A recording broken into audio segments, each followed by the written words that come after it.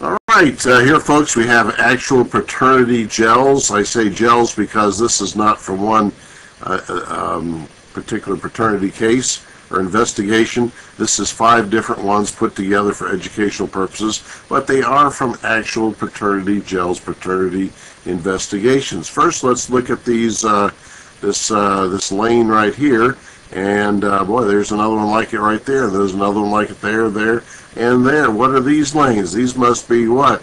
The standard lanes with a standard mix.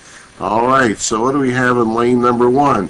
We have a lane for the mother, a lane for the child, and a lane for the father. And so let's see if this alleged father could be the real father. I see mother, mother right here. I see child, child. And I see alleged father, alleged father.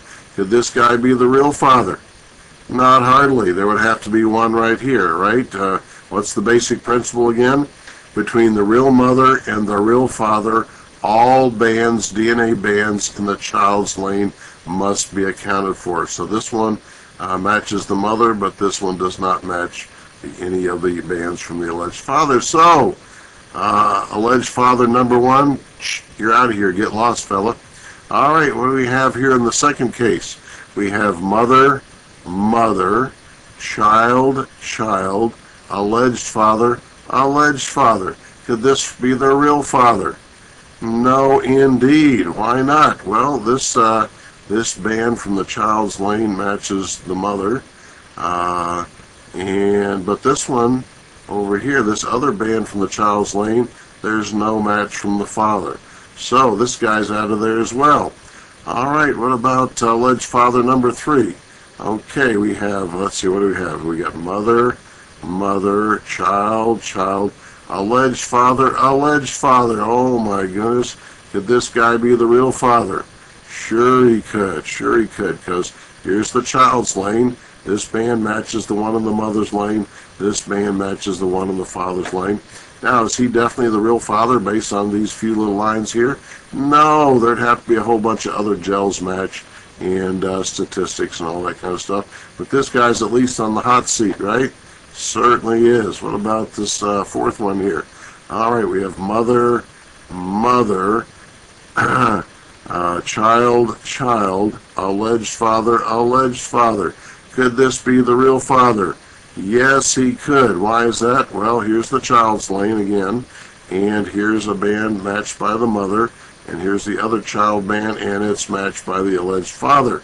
So this guy's on the hot seat as well. Last one. Mother, mother, child, child, alleged father, alleged father. What about this guy? Oh, he's on the hot seat as well. My. 3 out of 5. 3 out of 5. Now, let's look at this. What have I got here? I have an actual DNA parentage test report. And we've got some names crossed out for some reason, blacked out. I can't imagine why, sure. Well, what's the probability of paternity down here? 99.999%. Is that a pretty high probability? I think so. I think so. In fact, is if a judge has this in his or her hand and is looking down at the young man that is the alleged father, should that young man, if he's confronted with this type of evidence, hire a lawyer and fight this? Is this controversial? Not a bit. What will the judge say to the young fella? Son, get out that wallet and keep it out for a long, long, long time. Interesting how I got this particular DNA parentage test report. I got it from a student, actually a lady that was, she was the mother. And so she was probably, 40, 45 years old maybe, somewhere in the mid-40s maybe. And early in the semester, she happened to mention that she, I think it was the fall semester, she mentioned that she had 2 sons, one about 20, one about 25, as I recall. And she said, the older one was doing her proud, and the younger one's having a little trouble growing up. But a little later on in the semester, maybe about halfway through the semester, she said, guess what, Professor Veazey? Next spring, I think she said maybe March, or maybe April, but let's say April. She said, next April, I'm expecting my first 2 grandchildren. And I said, oh, amazing. Your 2 sons are both having their first child the same month? She said, no, the younger son, 2 different girls. So, so this was one of them. She said, you'll probably see us on the, what's that show? I forgot the name of the show where they do have crazy stuff like this. Anyway, she seemed to have a pretty good attitude about it. Maybe she screamed when she was other places, but she seemed to she seemed to indicate that she thought it was her son's problem, not hers, and it certainly was.